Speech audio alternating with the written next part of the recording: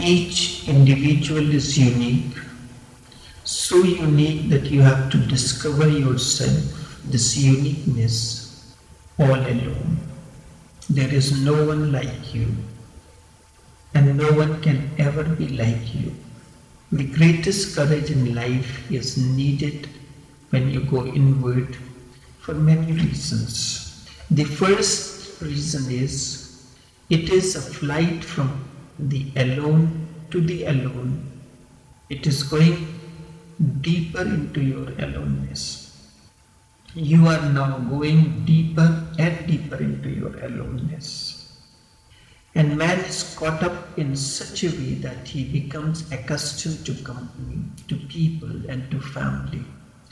When it comes to being alone, it sends quivers. He forgets absolutely the joy of being alone. Hence there is a fear of being left alone. We are always afraid of being alone, so we want the company of this or that. If the living company is not available, then we go to the company of the televisions, telephones. Through those we try to create a company. Because of this reason that man cannot be alone, there are societies, there are nations, because nation exists only because of fear, not because of any love. That is why religion too exists. Indeed, not because of the longing for God. How many people really long for God, who follow these religions, who go to their religious places? Not so many Christians, not so many Hindus, and not so many Mohammedans are really interested in God. They talk about God, but they are not interested in God. They are all crowds. The whole world is religious in that way, but people are afraid of being left alone. They have to be a part of the same crowd. They have to be a part of some kind of crowd. Whether it is a social crowd, whether it is a religious crowd, a political crowd, or religious crowd. In fact, any crowd will do. But they are dependent on the crowd. They feel good when they are surrounded by people. They start feeling shaky and scared when they find there is nobody and they are all alone. It is a great blessing to be alone and spend some time in aloneness every day. That is the fear that grips you when you are lost in a jungle or in a desert where as far as you can see there is nobody. That utter aloneness creates great fear because we are conditioned by the crowd, for the crowd, as part of the crowd. We live by the crowd, for the crowd, and with the crowd. We are not brought up as individuals. We are all brought up as small units of a great mechanism called society, the nation, and the churches. People are not satisfied with these crowds. Therefore, they create their own small crowds. There are so many sub-groups in each religion. One particular group is not satisfied with this main group, so he forms his own group. That's how so many subsections in Hinduism, Islam, Christianity have emerged. People are not satisfied with these crowds, therefore they create their own small crowds. Because when the crowd is very big, you start losing yourself in the crowd. It becomes impossible for you to recognize people and to be recognized, to see who is who. This is the reason people create small crowds of their own, as Rotary clubs, the Lions Club, and so many other clubs and religious and social clubs. The different sections of these so-called outer religions are nothing else but clubs. These are just small crowds where everybody knows everybody else, where everybody is acquainted with everybody else. The greatest fear arises when you move inward, because it is possible to find a man in the desert. It is possible to find somebody in the forest when you are lost, but you will not find anyone when you start going deeper within you. You will never find anybody deep within you because there is no space for anyone else. Just you, and you are alone. I have heard once a hunter got lost in the forest. He tried for 3 days continuously, but he could not find any way to get out. He got deeper and deeper in the thicker parts of the forest. He became desperate and could not sleep. There was nothing to eat. After 3 days, he thought, this is death. Now I cannot even survive.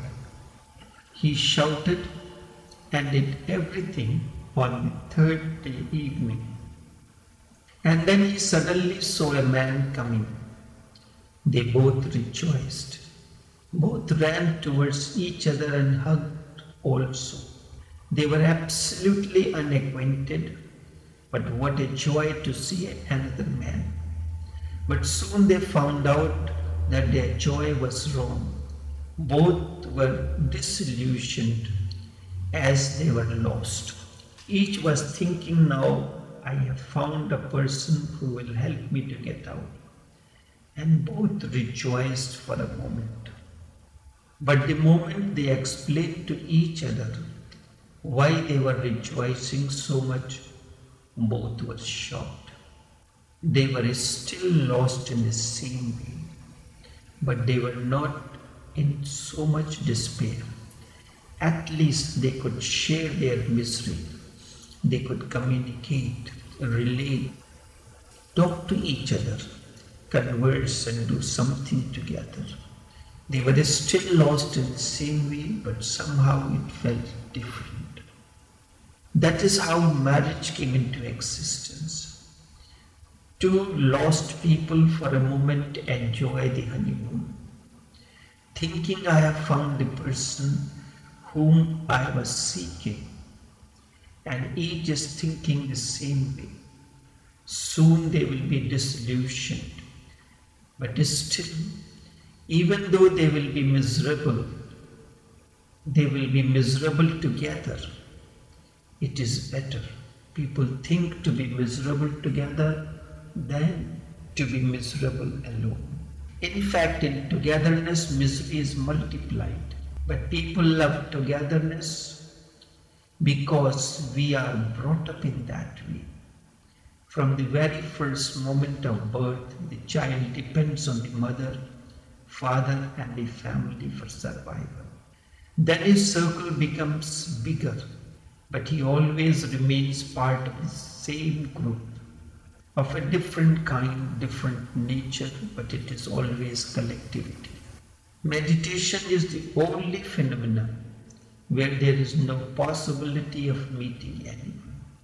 But in meditation also people form the groups. But I have discontinued that possibility that people will form a social group. When you are in meditation with me, you are all alone. There is no meditation group. Meditation is the only phenomena where there is no possibility of meeting anyone. And meditation you have to go alone, totally alone. Hence only very few courageous people can enter meditation. That is why so few people have ever entered, and out of those, only so few people have become enlightened. Secondly, when you move inward, you move without any maps. There is no map. Even if you go to moon, you have a certain map, a certain route. There have been people before you, their footprints are there, and there are milestones everywhere. Even in the sea, you are not totally lost. In the sky, you are not totally lost. You can communicate with the people and give messages. Even from the moon, you can remain in some kind of relationship. It may be just through radio waves, but you can remain connected. You can still hear the voices of the people, and you can still see that others are there. You remain connected in one way or the other. But when you move inwards, the people who have gone in cannot leave any footprints for anybody. It is impossible, because everybody's inner territory is so different that Buddha's footprints cannot help you.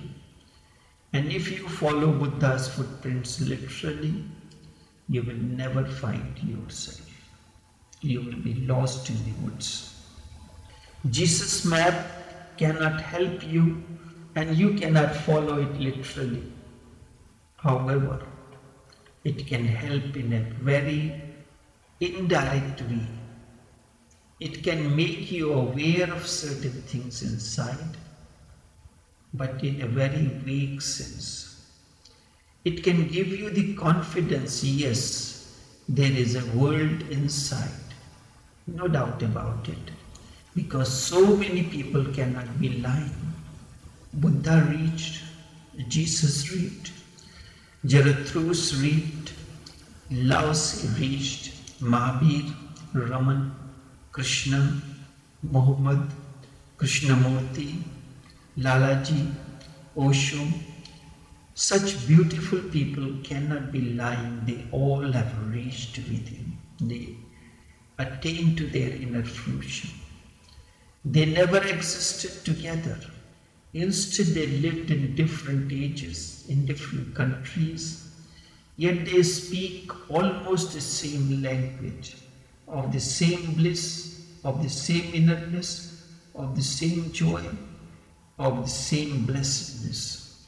But you cannot follow it exactly, because Buddha's inner territory differs from that of Jesus or Zarathustra or Lao Tse.